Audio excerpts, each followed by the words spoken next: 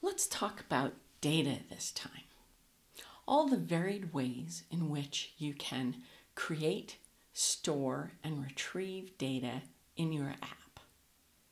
But before we get down to the nitty-gritty details of data access, let's talk about data at a higher level first.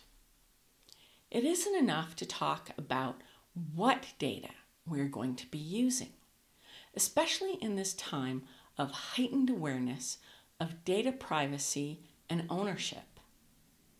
Ask yourself some of these questions before you spend a bunch of time writing code that you might end up having to change or even throw away.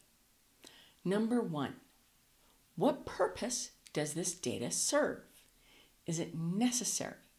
Why spend time and energy providing access to data that is not necessary to the purpose and features of your app?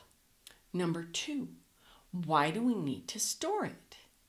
Can we just access the data remotely? Does it have to be stored in the app? Number 3, what is the life cycle of this data? Will the data go stale? Do we need to keep a history? Will we need to manage this? Number 4, who actually owns the data? Do we have the right to access, use, or store this data? Is it open data? Are there license terms to using the data? Number 6, what are the privacy implications of this data? Is it personal data, identifying data, health data, location data? Number 7, how could this data be abused?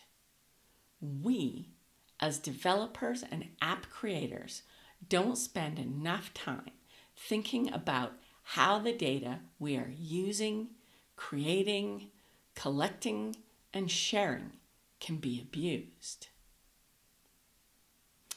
That's it for now. I will save those questions for you in the notes so you can refer back to them. And I hope you do spend some time answering those questions for your app.